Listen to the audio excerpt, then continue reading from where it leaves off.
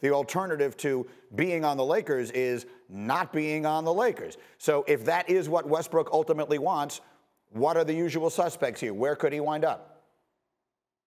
Yeah, let me give you a timeline here. So Darvin Ham has met with Russell Westbrook on several occasions. He's described how he's used, video clips and shown Westbrook exactly what he wants.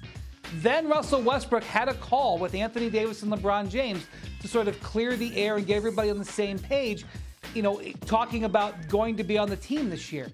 And despite all that, Westbrook still split with his agent. So you start to look at, what is Westbrook actually going here? Is he going to accept that role that Darvin Ham has laid out? Right now, Greeny, there's not a preponderance of starting point guard jobs in the NBA that would be interested in Westbrook via trade, or even if he would have been traded somewhere and gotten bought out, there's not a job for him to walk into, which I think is why Thad Fauché is talking about irreconcilable differences. I would assume he's explained that to Westbrook, and I can assume that maybe Westbrook isn't quite coming to terms with that, or at least is mulling not coming to terms with it. So I would say there's a close eye being kept on what Russ's next step is here. Yeah, of course. And the one place there could be a point guard opening would be in Brooklyn if the Nets trade away their point guard and Kyrie Irving to the Lakers. And that brings us to this trade that everyone has had their eye on. It does not sound to me like you're suggesting you think that Russell Westbrook for Kyrie Irving feels particularly likely.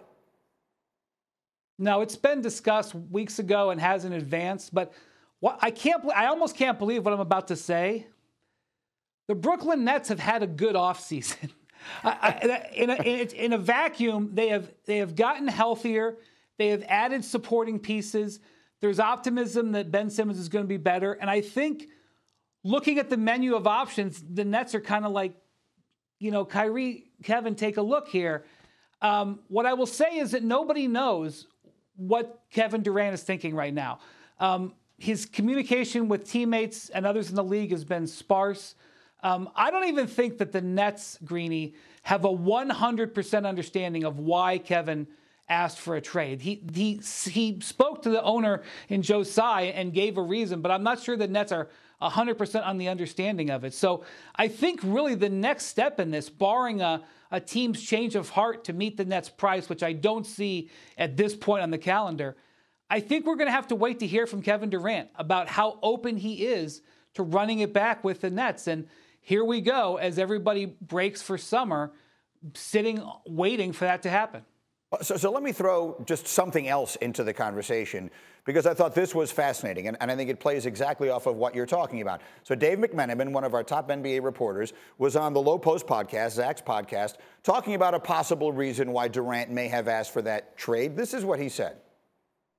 There is a school of thought, speaking to people around the league, that they think that the Durant trade request wasn't actually about him getting out of Brooklyn. It was about getting Kyrie out of Brooklyn. But the reason why this thing is all kind of stuck in the mud right now is that the Nets will not make a major move like that with Kyrie until they are very 100% crystal clear that the true intention of Kevin Durant would be to move off of Kyrie in order to stay.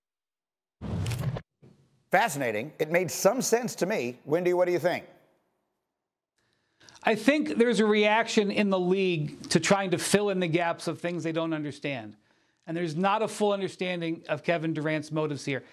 There may be a terrifically great reason that Durant made this choice, but it hasn't been articulated anywhere. And I would say that if there was a market for Kyrie Irving, that would affect the Nets' reasoning more than anything. And the other thing I want to point out, Greeny, is that the one thing that we do know is that during the Kyrie Irving contract negotiations, which ultimately failed and Kyrie picked up his option, he was in contact with Kevin Durant during that time. So while Durant openly said, because he said this on his podcast, Durant openly said he was talking with him but not influencing him. So I'm not sure that I 100% agree with what Dave said there, but in an absence of understanding, we certainly have a lot of conjecture. Thank you for watching ESPN on YouTube. For live streaming sports and premium content, subscribe to ESPN+.